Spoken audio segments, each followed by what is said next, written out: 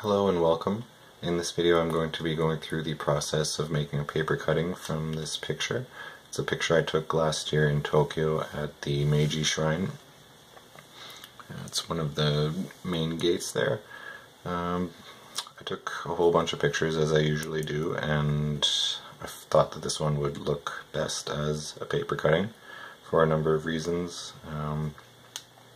There's a few different sizes of leaves that I can work from here. It has the gate as the main focal point here, and a lot of things kind of pointing towards it, so really putting the emphasis on the main gate there. So how I got to this point here, where I can start drawing.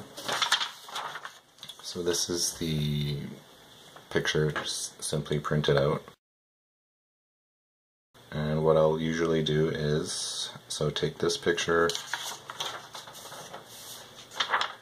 just print it in black and white. If I'm going to be doing an 11 by 14 or an 8 by 10, I'll usually just work from that. But for this one I wanted to make it a bit bigger, so I just print this out, take it to Staples and get it enlarged onto this. This is an 11 by 17 piece of paper. So the first step, and the hardest and most important step in making a paper cutting, is the drawing. So with this one, I kind of knew that these leaves over here I would be drawing out individually and cutting out each leaf. The tricky part with this area here is going to be getting the shadow, because you can see some are dark whereas some are light, but I can already tell kind of the pattern that's already there probably won't work that well, so I'll have to change that up a bit as I go. These ones here as well I'll be drawing out individually. The stones here I know I'll be doing individually. The gate won't be that much of a challenge, it's kind of self-explanatory, but these leaves here are going to be a bit challenging. So typically if I'm doing trees, they'll be either close enough where I can cut out the leaves individually, as I will with this one, or they'll be a bit further back where I can kind of just make a silhouette. And so these ones aren't close enough to draw and cut out individually, and they're also not far enough, like these ones here, that I can make them into silhouettes. So I'll just have to figure out how to do that as I go, I suppose. So this is the marker that I'll use to draw. I usually will start with the leaves here, just because it's kind of an important part. It's also easiest, I find, to kind of do the leaves. There's going to be a lot of them, so just kind of drawing them individually like that. I use this pen here. I find it's the thinnest possible that I can use to draw, and these lines are the thickness, the thinnest possible that I can cut. If there's any thinner than this, the paper, when I cut it, it'll just kind of fall apart. It won't necessarily stay connected. So this pen is just the thinnest I can work with, yet I'll still be able to cut. So from here, yeah, I'll just be drawing these leaves and then kind of doing the rest, figuring out a bit as I go, and I guess we'll see what happens. So here we have the finished drawing. So you can see the leaves here I drew in individually as planned.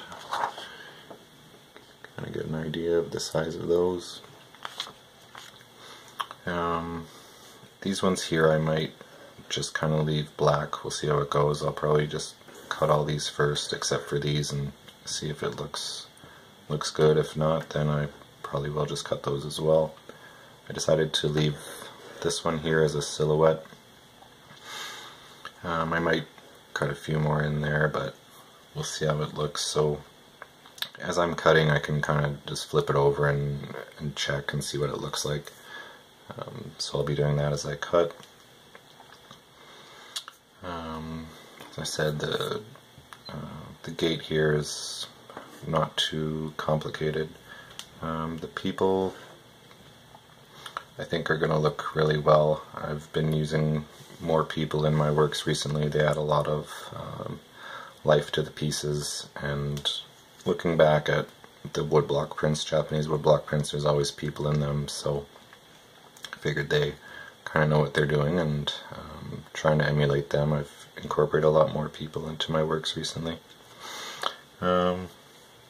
So this part, I just kind of decided to draw it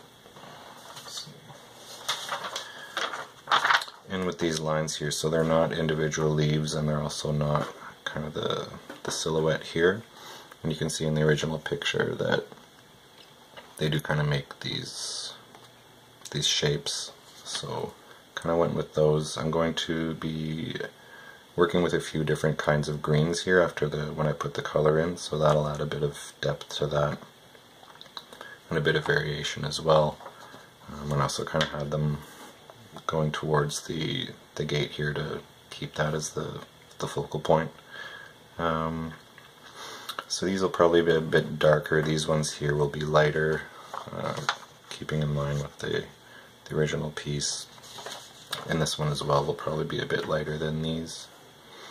I didn't do much detail in this. I found that if you kind of just make the whole thing detailed, it takes away from certain parts, so it's better to have some really small detail here, a bit here, and then having some other areas where there's not as much detail. It gives it kind of a better balance and more variety. And so here, what I would have liked to have done is to just draw in every single little piece of stone, but if I were to do that, they would just look too big. It would be impossible to make them as small as they actually are in real life, so I decided to just kind of draw some lines there and give it a bit of gradation and depth going up that way. So yeah, I'll be cutting it out essentially the way it is here. I might make a few changes as I go, but I think this is going to turn out pretty well and will be pretty accurate to what the paper cutting is going to look like. And with this, there's still a lot of shading here, but if I flip it over, it gives a bit of a better idea as to what the black layer is going to look like anyways. And that's the most important layer. The color I can manipulate as I go with the black layer of the paper cutting, because I can just slide it behind and see what it's going to look like before I actually glue it on. So from here I will tape the black piece of paper behind and I'll start cutting. So I've taped the black paper behind the drawing, so I'll be cutting both layers at the same time.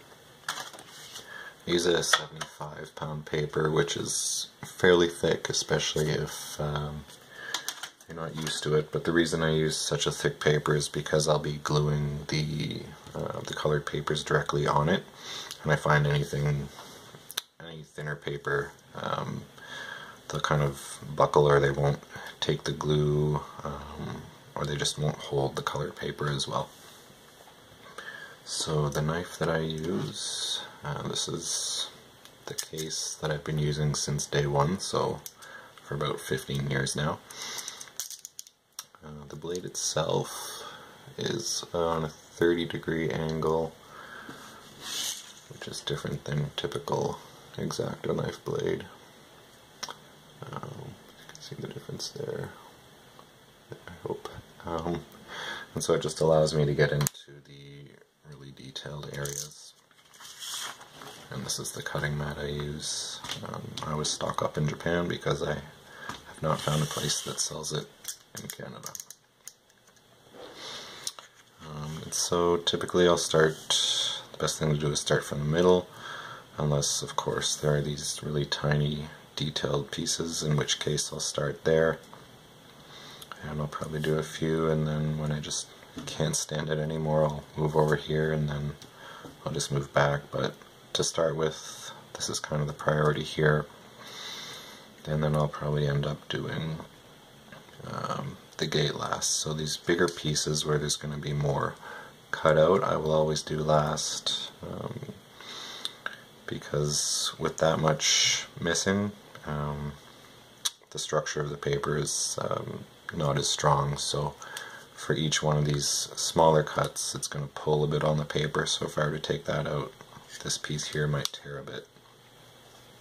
And so I'm going to be cutting out everything that isn't black. So starting over here.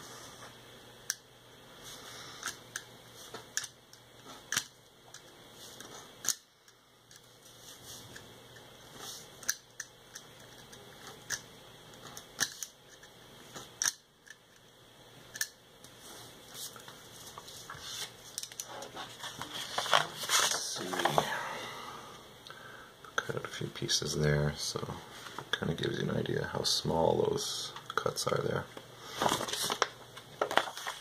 So I can't do the whole thing like this because I do need to look at it a lot closer. It makes it a lot easier, so I'll be tilting the table up and we'll be cutting it out that way.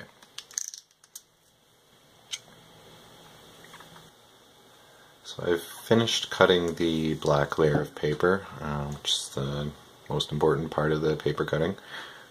So this is the initial drawing, and I've cut out everything that isn't black. So they were taped together. I've taken the tape off, and so this is what the drawing becomes. And so this is the black paper here. Just kind of have an idea of how big that is. Those pieces there. And so this was about five or 6 hours of cutting. So now I will be adding the colored paper. It took a little bit of time to just decide which colors to work with here. For this side I'm going to go with a bit of a brighter green up here and a bit darker down there. When I'm putting the colored paper behind the black paper, so something like this is fairly bright on its own, but once it's in behind the black paper it gets significantly darker. So I tend to choose something that seems a little bit brighter at first glance, just so it'll look good behind the black paper. If it's too dark, then you can't really see the color unless you're standing up close, and most people won't do that, so I tend to choose a bit lighter color. These papers I bought in Japan, all handmade. I do use these as much as possible. I'll stock up when I'm over there. So use this one for those leaves, this one for those leaves there. Obviously make the branches brown, or the tree trunks brown. So the leaves I'll do first, just because it's a bit more important to get those colors right. This here and then the clothes and the umbrellas aren't as important. I'll just kind of choose the colors based on how they look against the green. For these trees over here, I'll be using this bit of a darker color there and combine with this one. Probably mix it up a little bit just to liven it up, and then use a bit of a brighter green for these trees up here in the background of the picture. For the browns, I'm going to use these other handmade papers I bought in Japan. For the trees, these ones, they're really nice and rough. They have a really good texture to them. They really left the, I don't know what you would call it, but the grain from the trees when they were making the paper, they didn't filter it out really. So as far as I know, these are the, I'm not sure what you would call it, but the grains from the trees there when they were making the paper. And then for the the gate here, I'll be using this paper. So the trees obviously aren't finished wood, but this gate is. It is sanded down, obviously, and cut. So I'll be using this one. It has a bit of a texture to it. So in behind there. I guess one note on the color. So this is the initial picture that I'll be working from, more or less.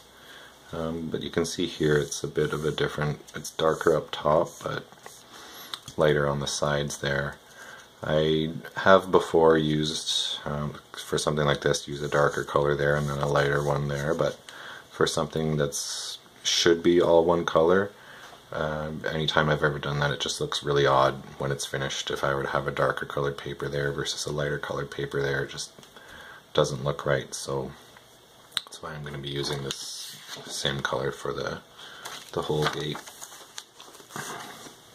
and then some gold for those little pieces there.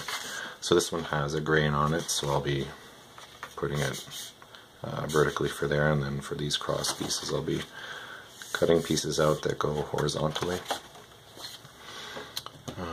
And yeah, I have a bunch of different grays and beiges, so after the greens are done I'll just see whatever looks best against there. So the way I cut out the colored pieces to put in behind here, the first step is to make a photocopy. And so this photocopy is the exact same size as this paper cutting. You can line it up there.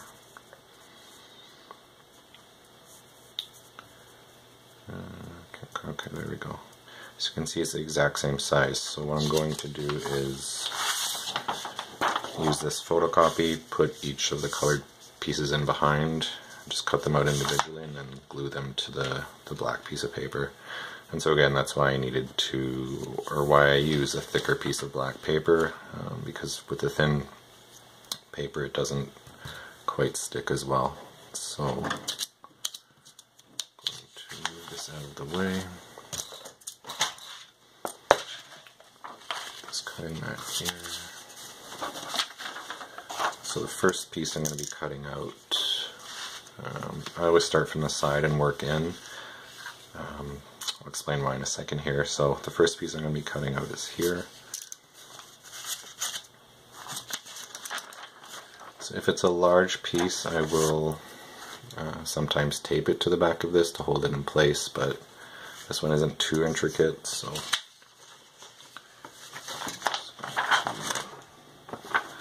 just hold it up to the light and make sure that it's covering where I want to cut out. And so there's a lot of black around there, so I don't have to get in too close to see the really detailed parts. So.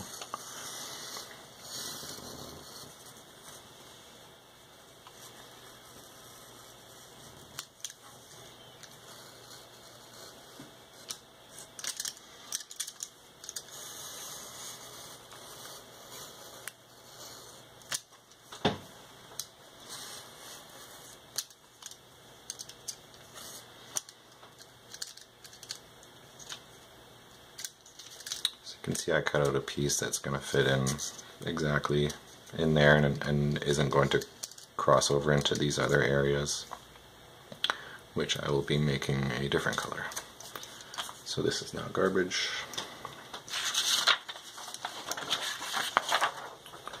Put that off to the side.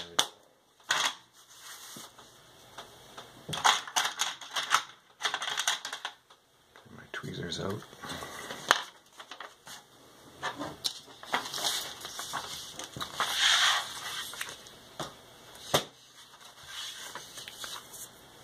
Here we have this, so I'm going to flip it over, obviously because I'm taping it to the back. So for a piece like this, just line it up to where it's supposed to be. There, like that.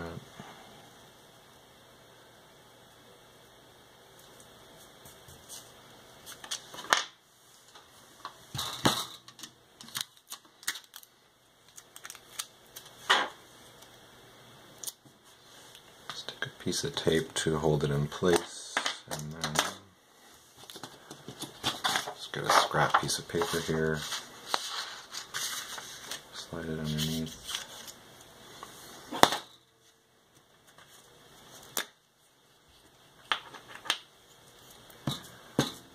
Just adding some glue to the black paper here.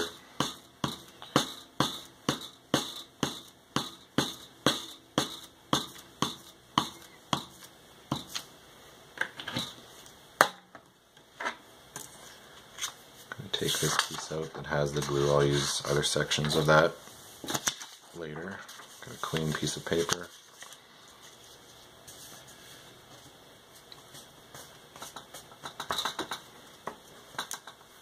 Put that down in place. Just add a couple.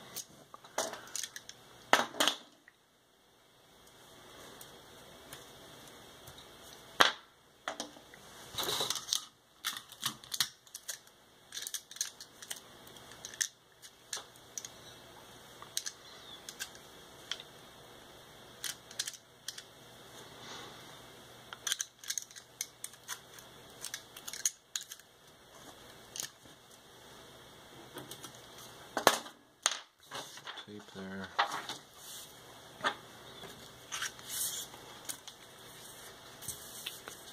And that's kind of all there is to it. So there, that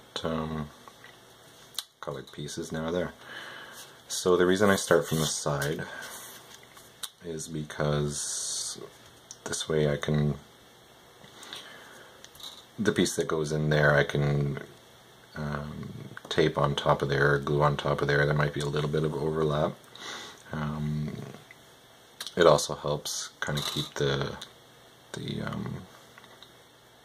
piece together. If I were to start from the middle, it would be a bit harder to kind of get the scrap piece of paper in there and lay it down and lift it up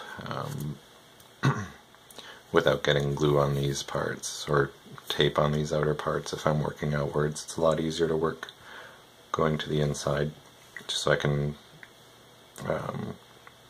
I don't have to be as precise when I'm cutting. So for this piece here, that would go in there.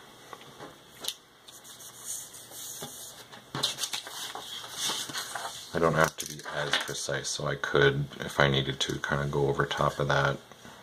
I wouldn't have to cut necessarily so detailed into those lines there. With this one it's not too bad there, but for some pieces like in here, it's easier if I can just kind of overlap the previous piece rather than having to cut along those detailed lines each time. So the color for this piece it'll probably take 2 to 3 hours to add all the colored pieces. And so yeah, that's kind of all there is to it, to add the colored pieces in. It's a lot easier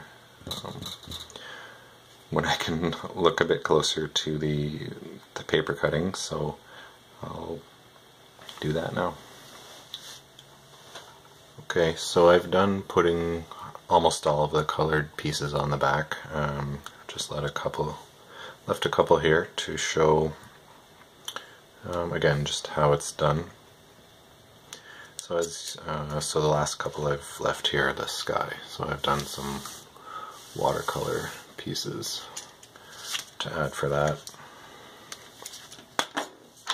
So again, just putting the scrap piece underneath.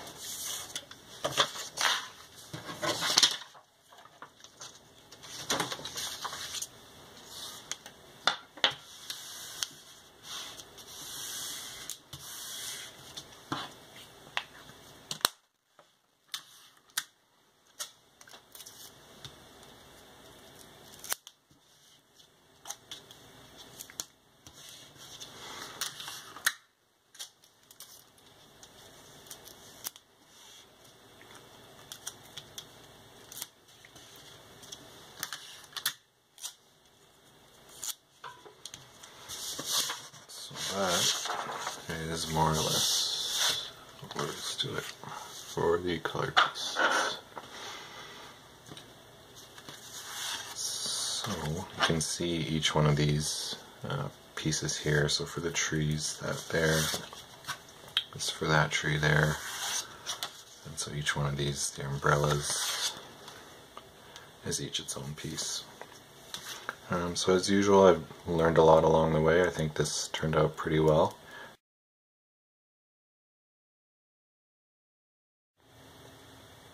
So thanks for watching. Any questions or comments, please feel free to leave them below, and I will see you next time.